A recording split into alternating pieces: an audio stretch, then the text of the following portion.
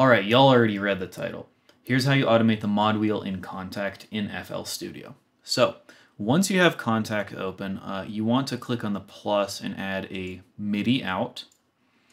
And once you have a MIDI out, you need to go to the Kontakt settings, click on the wrapper settings, and change the input port to 1, or you can make it anything, but in this example we're going to use 1.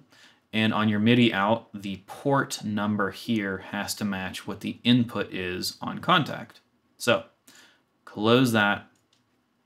And now you pretty much just have to select what channel you would like to modify. So, channel 1 would be like MIDI channel 1 here on Kontakt. And if I had a second instrument, I would change this to 2 in Kontakt, and then I would change this to 2 to match up.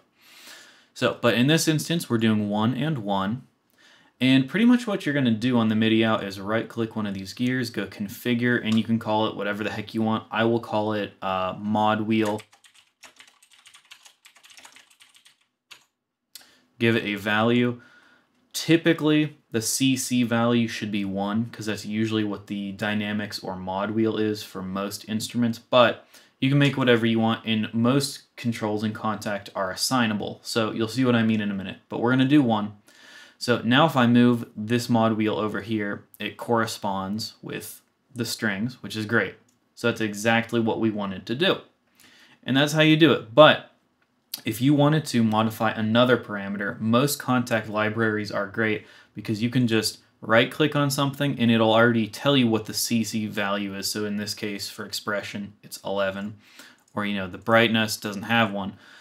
So if I want to change the brightness, it's the same exact process.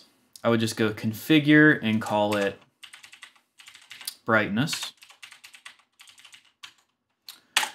And the value is arbitrary, but there is kind of a range you want to follow. It's I'll show you how to get to there in a minute. So we're going to do 116.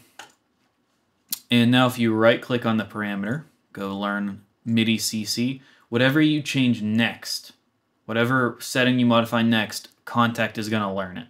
So as you can tell, it was listening. And so now if I right-click on the parameter, it'll say, hey, remove MIDI automation, because it knows I did 116, because that's 116 is the value that now changes brightness. So you could do it to any parameter on pretty much any Kontakt library. Almost all of them are compatible with us.